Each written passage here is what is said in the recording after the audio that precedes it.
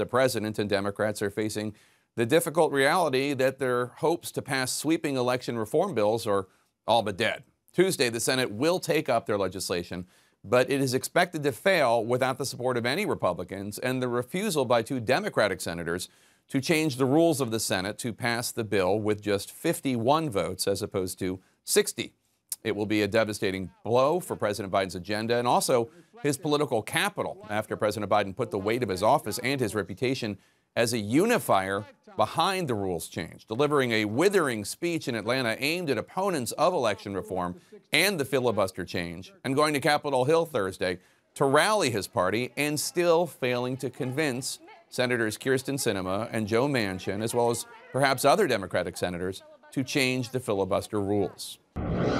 Joining me now, someone who has been fighting for election reform and voting rights his entire career, the House Majority Whip Jim Clyburn, Democrat of South Carolina. Majority Whip Clyburn, thanks so much for joining us. Before we dive into the issues, tomorrow is Martin Luther King Jr. Day. What are you thinking about this weekend as one of the last prominent civil rights heroes from that era? Well, thank you very much for having me, Judge. You know, I spent a lot of time on yesterday, the actual birthday, reflecting on King's letter from the Birmingham City Jail. That letter, I reread that letter every year, and I always get something out of it that I didn't see there before. And I focused yesterday on this whole question of why we can't wait, silence, all these questions that King left with us. He said to us in that letter something that is very, very, I would call it consequential today, and that is this: silence gives consent. We have too much silence in the face of what's going on around us today. I remember corporations stepping up when Georgia was passing those draconian voter laws down there. All of a sudden now, they have gone silent.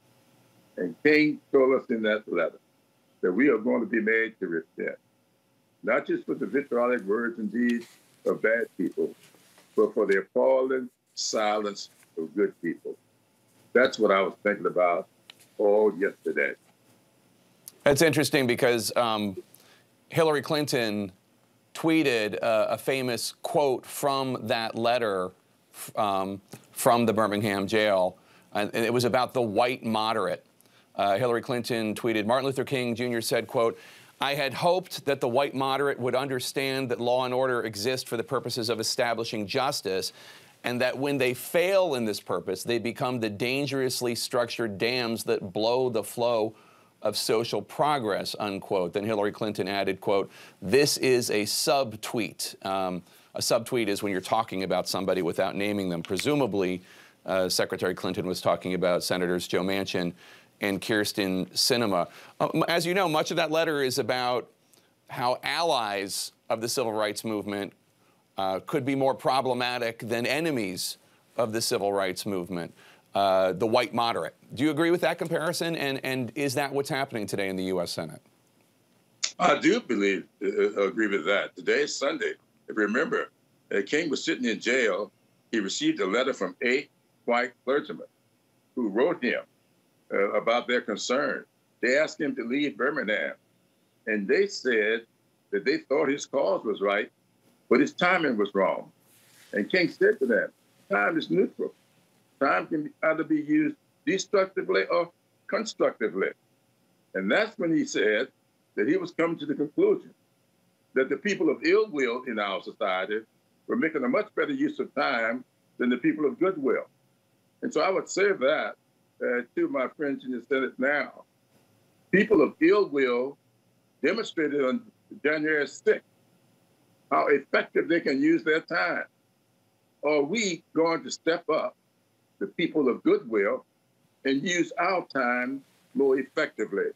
That letter, you know, I always say, Jack, that aside from the Bible, I do believe that that letter may be the most timeless document I've ever read. So President Biden went to Georgia this week to push for Sinema and Manchin and others to get rid of the filibuster in order to pass these two election reform bills, and the president asked this question, quote, do you want to be on the side of Abraham Lincoln or Jefferson Davis? What do you say to Democrats who say that that went too far, to compare somebody who opposes changing the filibuster with a traitor who fought a war for slavery?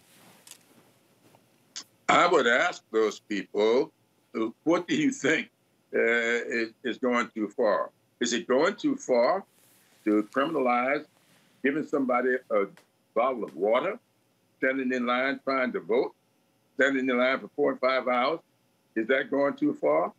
Is it going too far to put in place mechanisms to nullify a vote when people have cast their votes? If you don't like the outcome, then you've got the power to nullify that.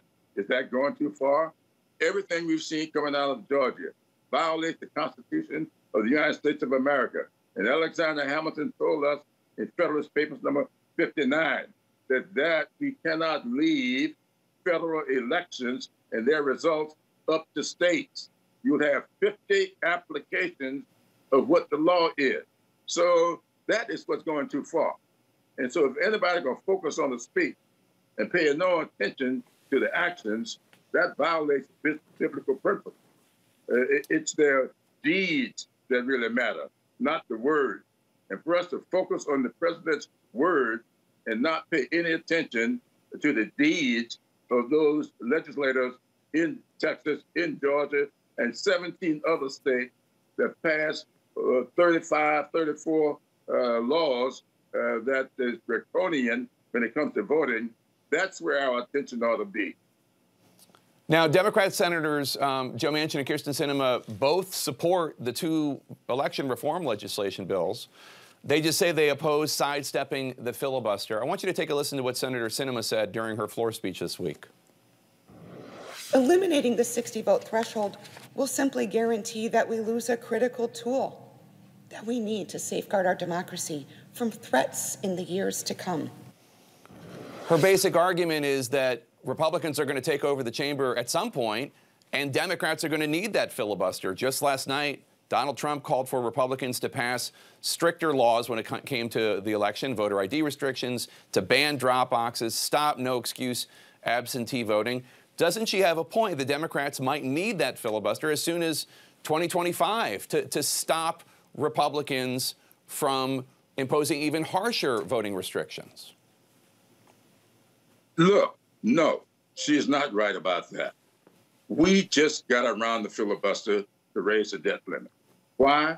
Because we don't want to put the full faith and credit of the United States at risk. No one has asked her to eliminate the filibuster. The filibuster is there for all of these issues that may be policy issues. But when it comes to the Constitution of the United States of America, no one person sitting downtown in a spa ought to be able to pick up the telephone and say, you are going to put a hold on my ability to vote. And that's what's going on here. So I would wish they would stop that foolishness, because if we do not protect the vote with everything that we've got, we will not have a country to protect going forward. I don't know where we got the notion from that this democracy is here to stay no matter how we conduct ourselves. Our job, when we took the oath of office to protect this country from all enemies, foreign and domestic. There are some domestic enemies that showed up on January 6th, and they didn't stop there. They're still going on. And you hear it when the president tweets out or whatever he says about getting rid of people's convenient voting places, saying to paraplegics that you can't make it convenient for you to vote, saying to 90-year-olds that you got to stand in line 4 and 5 hours to vote. And if anybody gives you a glass of water, they will be put in jail. That third world stuff. And we had better be careful. Democratic Congressman Ruben Gallego of Arizona is not ruling out a primary challenge against Senator Sinema in 2024. Do you think Senator Sinema should face a primary challenge? Well, I'm going to stay out of that. I know Ruben. I like Ruben. We work together very closely. on these kinds of issues in the House. I've really been supporting his reelection. He hadn't said to me that he's going to run for the United States Senate. I've been supporting him for reelection to the House of Representatives, but we'll see what happens. He's a good guy. Quickly before we go, sir, are the election reform bills dead, do you think?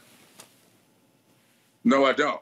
They may be on life support, but, you know, John Lewis and others did not give up after the 64 Civil Rights Act. That's why we got the 65 Voting Rights Act. So I'm going to tell everybody, we aren't giving up. We're going to fight, and we plan to win, because the people of goodwill are going to break their silence and help us win this battle.